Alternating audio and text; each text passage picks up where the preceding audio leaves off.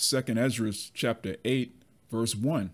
And he answered me, saying, The Most High hath made this world for many, but the world to come for few.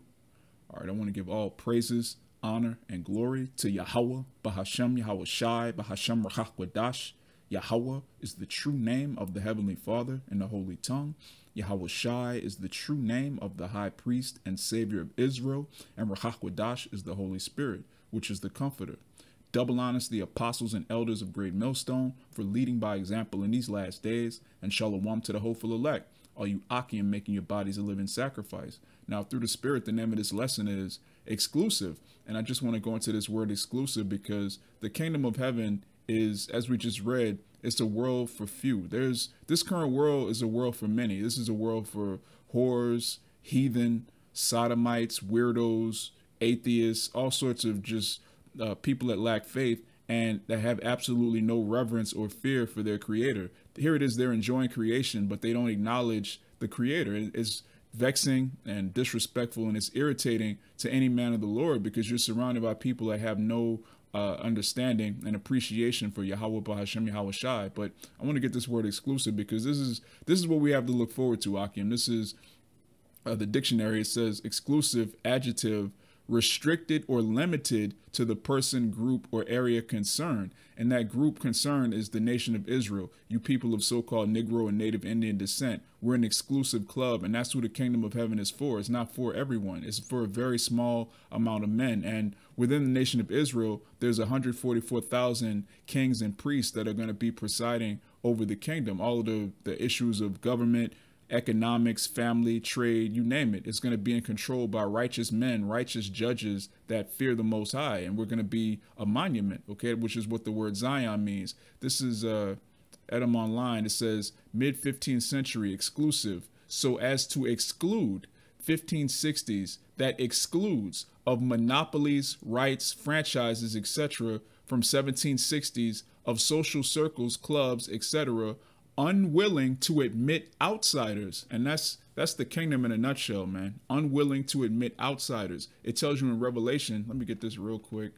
This is the book of Revelation, chapter 11, and I'll start at the top. The point is in verse 2. It says, And there was given me a reed like unto a rod, and the angel stood, saying, Rise and measure the temple of the Most High, and the altar, and them that worship therein. So let's find out who can worship at the temple of Yahawah, bahasham, Yahawashi. It says, But the court which is without the temple, leave out and measure it not, for it is given unto the Gentiles. And these Gentiles here are not talking about Israelites. These are the actual Gentile nations. They're not going to be allowed within the temple. And right now, Yahawah, bahasham, Yahawashi dwells in the men of the Lord. We're all hoping to be pillars in the temple of Yahawah. So when you go into the kingdom, there's not going to be heathen with us. It's going to be an exclusive club. And anyone teaching that heathens can repent and be saved and, baptized, this is all nonsense. This is all Catholicism, which the word Catholicos goes back to universal. That's what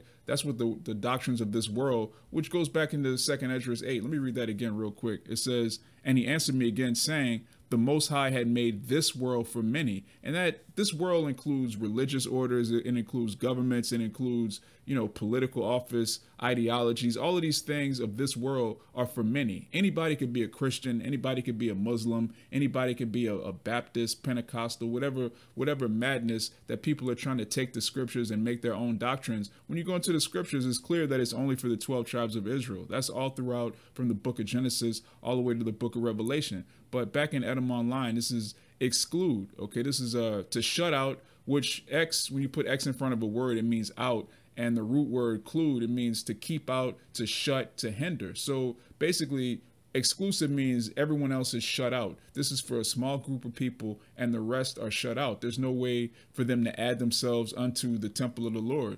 This is back in 2 Ezra 8. This is verse 2. It says, I will tell thee a similitude, Esdras, as when thou askest the earth, it shall say unto thee, that it giveth much mold whereof earthen vessels are made, but little dust that the gold cometh of.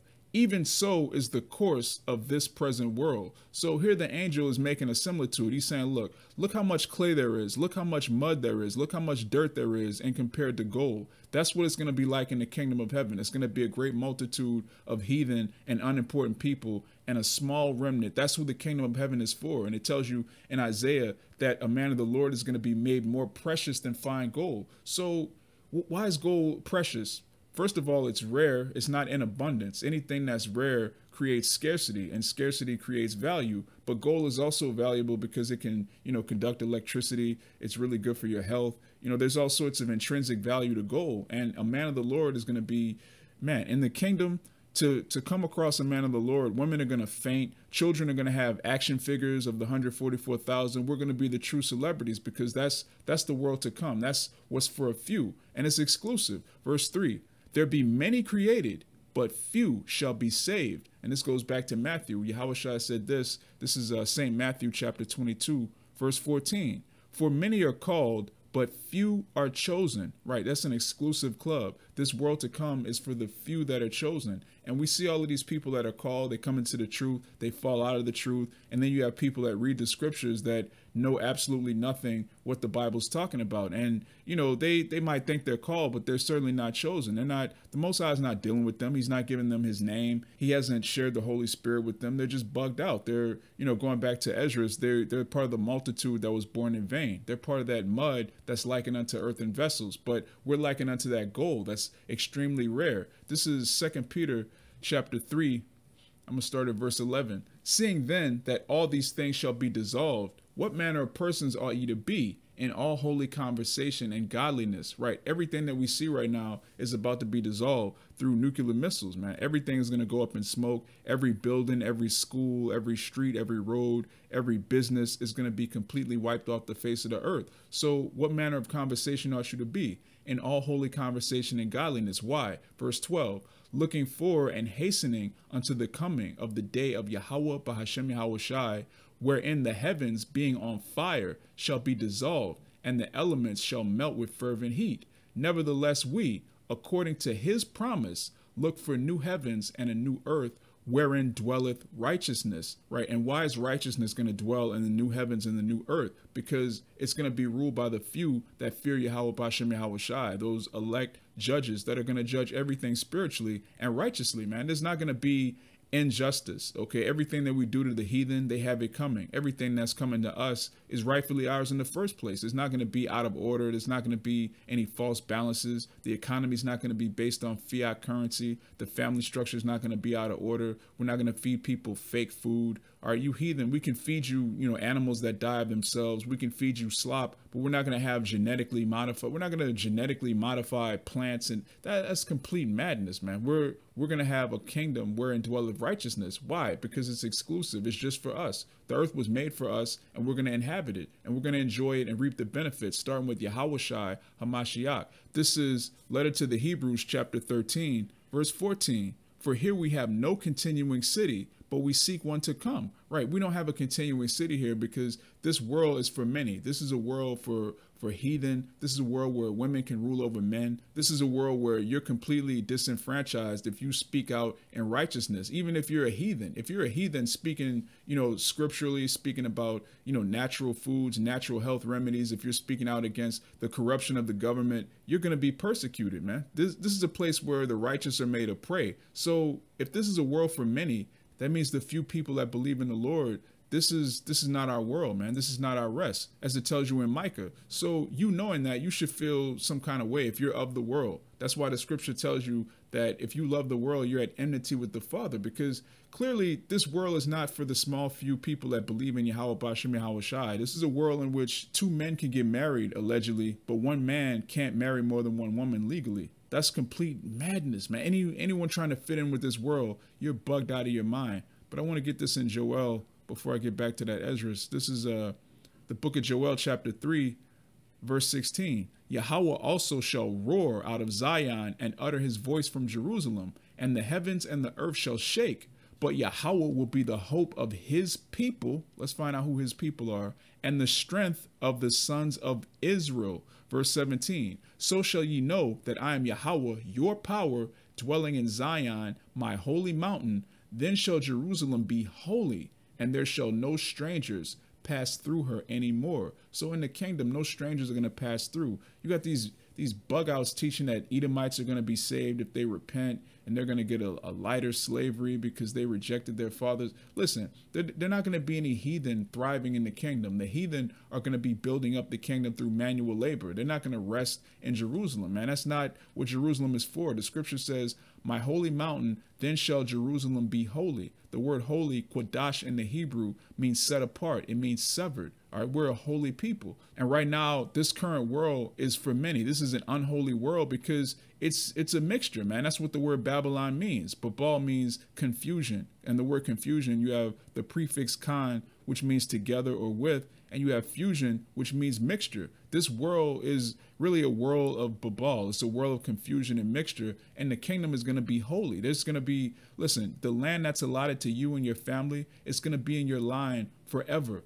There's not going to be any confusion. The tribe of Benjamin is not going to get wiped out again. The tribe of, listen, man, the kingdom is going to be a well-oiled machine because, again, it's going to be governed by the few. It's going to be an exclusive club for a very small amount of people. And you know how Jake feels when they get some Jordans that nobody else has. They're just like, look, you can go to Foot Locker. You're not going to find these. You can go online. You're not going to find these.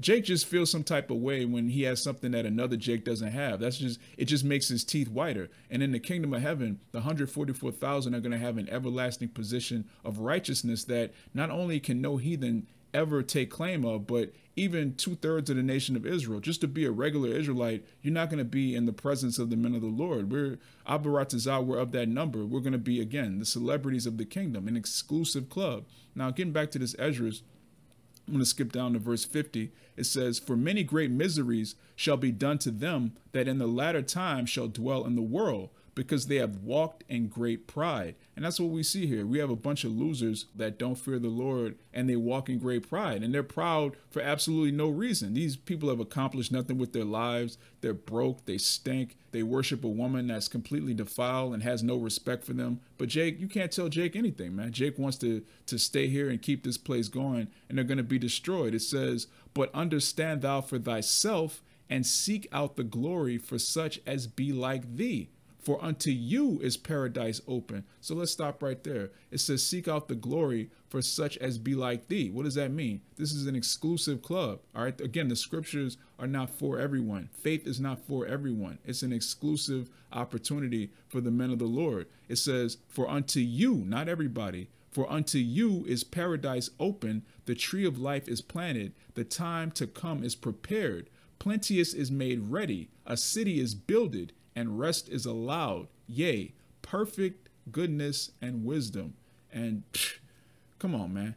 Again, Jake will go crazy. Jake will stand in line for some J's, man, but he won't stand in line for perfect goodness and wisdom, for a city with streets paved of gold. That's why, again, this world is for many, because this world is for people that love social media, that love reality television, that love all of these fixed sports games.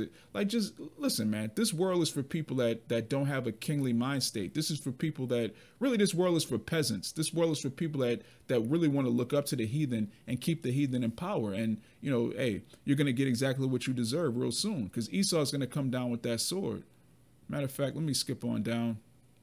Yeah, I'm going to skip down to verse 60. It says, but they which be created have defiled the name of him that made them. Right. We've defiled the name Yahawah bahasham Yahawashi. That's why when you read in the book of Ezekiel, it tells you that Yahawah bahasham Yahawashi is going to save us, not for our sakes, but because we polluted his name in the sight of the heathen. We're going to be saved for the namesake of Yahawah bahasham Yahawashi, which is beautiful, man. It says, and were unthankful unto him which prepared life for them. And therefore is my judgment now at hand. And judgment is clearly at hand, man. Our people have no respect or fear for Yahawah bahasham Yahawashi, which is, again, why 2/3 are going to be cut off and die. But when you read the prophecy, it tells you that 1/3 is going to walk through the fire. That's why the world to come is for few. It says, verse 62, these things have I not showed unto all men, but unto thee and a few like thee. Right, a few good men, an exclusive club. It's not for everybody. Just like this ministry, this truth,